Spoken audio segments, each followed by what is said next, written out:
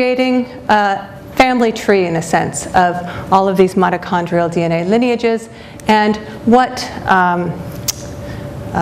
Alan Wilson and his students, Becky Kahn and Mark Stoneking, found was that the most ancient lineages in this family tree could be traced back to lineages in Africa.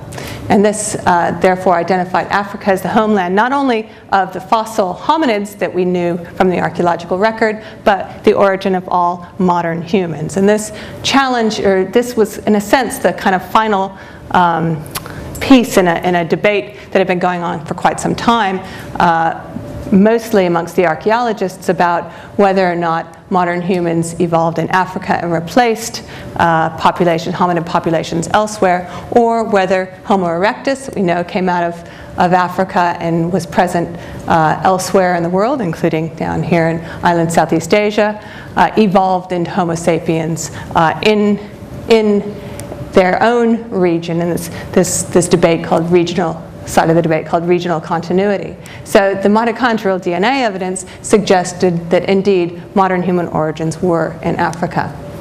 Now this is a bit of biology 101 for those of you who aren't familiar with this. What is mitochondrial DNA and how does it work? Well, most people know about DNA and the DNA that makes you unique and an individual who you are. Most of the DNA that people think about in terms of their characteristics and so forth is what we call nuclear DNA that's found in the nucleus of the cell. And that DNA you inherit from both of your parents, on average 50% from your mother and 50% from your father, and that mixes up in very unique ways to make you the unique individual that you are. But there's also in the cell these little guys out here called mitochondria. And mitochondria also have their own DNA. That is mitochondrial DNA. And the interesting thing about mitochondrial DNA is that it is only maternally inherited. So this is generally, when we talk about DNA, and I'll be talking about DNA sequences and comparing DNA, how do we actually compare DNA? We look at the DNA, the sequence of the bases, the 4 letters in the DNA alphabet that make up DNA, and we compare those bases. And so when I talk about BP, when I'm talking about DNA, that's base pairs of DNA and how many base pairs we're actually looking at. Looking at the DNA sequence is actually just reading the letters of the DNA, the sequence of those letters. So we can actually get DNA sequence from a number of individuals and align it, okay, so that we're comparing the same part of the DNA, and we can start to see how closely related or how similar those DNA sequences are. And that tells us something about how recently they shared a common ancestor. So on the basis that DNA sequences that are more similar probably shared an ancestor more recently than sequences that are that are further apart or have more differences in their DNA sequence. So sample 1 is a lot different from sample 4. Sample 4 is more closely related to sample 3. Okay, it only has 1 base difference from sample 3. So samples 3 and 4 are more closely related, shared a common ancestor more recently than samples 1 and 4.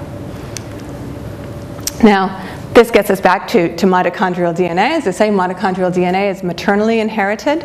While you get your nuclear DNA from both of your parents, you inherit your mitochondrial DNA and basically an exact replica, exact sequence from your mother, the same DNA, that mitochondrial DNA sequence that she has.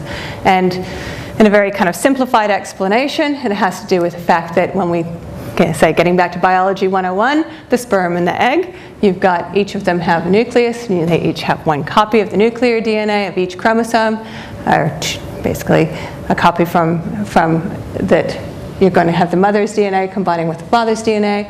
The egg has lots of mitochondria. The sperm has few mitochondria, and when the sperm fertilizes the egg, it introduces its nuclear DNA, but not its mitochondrial DNA. Okay, the mitochondrial DNA are not actually integrated into the fertilized egg. So you inherit only your mother's mitochondrial DNA. Mitochondrial DNA does not recombine, does not mix with your father's mitochondria or father's DNA. So by comparing DNA and creating those kind of family trees that Alan Wilson and Becky Kahn and Mark Stoneking did, people have been able to actually identify particular lineages and their distributions around the world. Okay, and we call these lineages, these different mitochondrial DNA lines, haplogroups, okay? And they all get a different letter. Okay? And so we can see, generally, as a broad picture in Oceania, we have 4 mitochondrial lineages that dominate the mitochondrial DNA. Okay? Lineages P, Q, and B. Okay? And then there's some other M and N's in here as well. But primarily P, Q, and B we'll be talking about today. And there are different mitochondrial lineages in the Americas, and one of these is B is shared because of a common ancestor here in East Asia. So you had people carrying the B lineages across and into the Americas, and people eventually carrying the B lineages down here into Oceania. So when we look a bit more closely at the variation that we see, okay, in P's and Q's in the Pacific, we can see that we've got these lineages here in New Guinea and the New Guinea Highlands are primarily P's and Q's. And the B lineages are found mostly out here in the islands. By the time you get out here to Polynesia, you have almost a total frequency, total saturation of haplogroup B in Polynesia. So high frequency of B haplotypes in Polynesian populations. So when we start reconstructing this big worldwide family tree, we can see these are the African lineages that get designated the L lineages. The L3 branch is the group that actually left Africa about 70,000 years ago, splits into the M and the N branch, and then we see those splitting into numerous other haplogroups down here, haplotypes down here. Now the Q and the M lineages and the P lineages that we see in the Pacific are very, very ancient. The common ancestor of those lineages, okay, with any others, is quite deep, okay, and it has been estimated to be about 50,000 years, okay, ago. So these lineages are only found in the Pacific region, okay. So it looks like this fits very nicely with the archaeological evidence of first arrival, people carrying these P, Q, and ancient M lineages into the region. The other major lineage that we see in the Pacific is the B lineage. This is a much younger lineage, okay? And it, again, debates about exactly when it appeared and was possible to be carried into the Pacific region. It's certainly probably within the last 10,000 years, okay? Possibly a little bit earlier. So much later than the Deeroceanic lineages. So it has been suggested that if the B4 lineages originated 15,000 years ago, that it could fit in terms of populations moving in at a later date, okay, into the Pacific and out into Polynesia. And so these B4 lineages have been associated with the Lapita expansion. So now we've got archaeology, language, and biology, kind of this nice story about the movement of people, languages, biology, culture, all moving together. And this tied in very nicely with the linguistic out of Taiwan model. Okay, we find these B lineages in they originated in East Asia, and they were carried relatively recently into the Pacific region. So this fast train migration, the fact that the Polynesian lineages, the Polynesian peoples had almost exclusively B lineages, suggested that there was not a large amount of interaction as these people moved out of Taiwan. They moved through the Bismarck archipelago, not picking up some P and Q lineages, but not many. And by the time in moving out into Polynesia, we have very few P and Q lineages and almost exclusively B lineages. So, as I say, this fits very, very nicely with the linguistic model of out of Taiwan. Okay?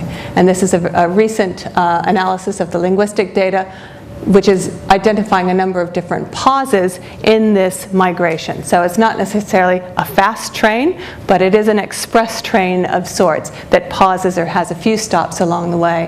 And this is the final pulse out into Polynesia. So populations moving from Taiwan, the language is changing slowly, and ultimately reaching Polynesia.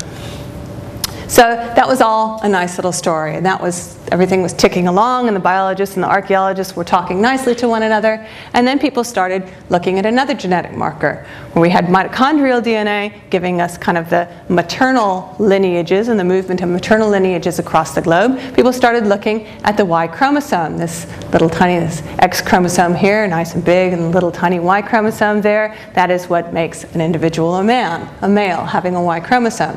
So people started looking at the Y chromosome, which does not recombine with any of the maternal DNA. So in a sense, by looking at Y chromosome variation, while it is in the nuclear genome, it's not mixing with the maternal DNA. So it's giving the equivalent of a mitochondrial DNA marker, but telling us about the history of men and the movement of men and the movement of these male Y chromosome markers.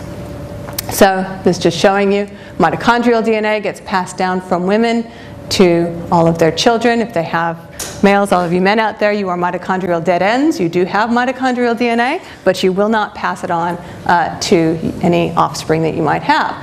But you do have a 50-50 chance of passing on that Y chromosome in each event. So the Y chromosome gets passed down through the male line. And we can do the same kind of thing, identify particular Y chromosome lineages and reconstruct the evolutionary history of them and look at their distribution around the world. And we have slightly more Y chromosome variation. Here we can see in Oceania 5 major types. But when we start breaking it down into the Pacific, the Y chromosome data give us a very, very different picture than the mitochondrial DNA evidence, where most of the mitochondrial DNA of Polynesian populations was Asian-derived, these Asian-derived B lineages, and very little near-oceanic mitochondrial DNA in the Pacific. Here are the Asian-derived mitochondrial lineages here. You see all the colors, lots of them in Polynesia, very few Melanesian or near-oceanic lineages out here in Polynesia. The Y chromosome gave quite a different picture. While we did have some Asian-derived Y chromosome lineages in Polynesia, there were many more near-oceanic or Melanesian-derived Y chromosomes. So people started going, okay, maybe the movement of men and women is going to be slightly different. And yes, that is true, depending on when a couple gets married, for example, where do they move to? Do they move with the wife's family or do they move with the husband's family? Who typically moves? That can actually create quite different patterns of Y chromosome versus mitochondrial DNA variation. And that is a possible explanation. But it does mean that things are slightly more complicated than a fast train out of Taiwan. There was clearly some mixing going on between populations. And as we say, the language of love is universal, and we have evidence of this here.